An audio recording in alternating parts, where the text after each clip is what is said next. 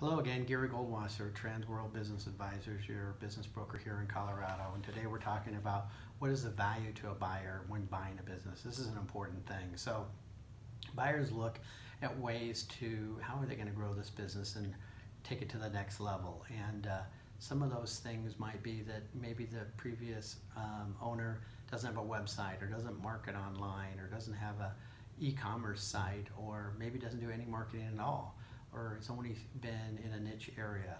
So these are all areas where they add value to a buyer, and so that makes this business more sellable to a buyer.